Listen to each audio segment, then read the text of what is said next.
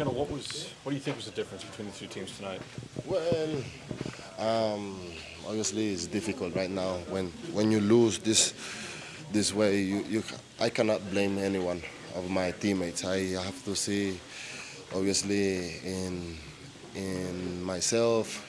Obviously, I want to give everything in each game, and I think like all of them tried our best to win these games. We couldn't take the momentum when we scored from the PK, and it's hard, lose this way at home because we was having like that feeling, okay, we can win. But well, we're gonna keep our faith going, and this Sunday, hopefully, things go in our way.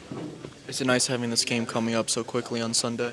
Yes, that's the nice thing because there's not many days to try to look for a revenge and try to take away this bad feeling.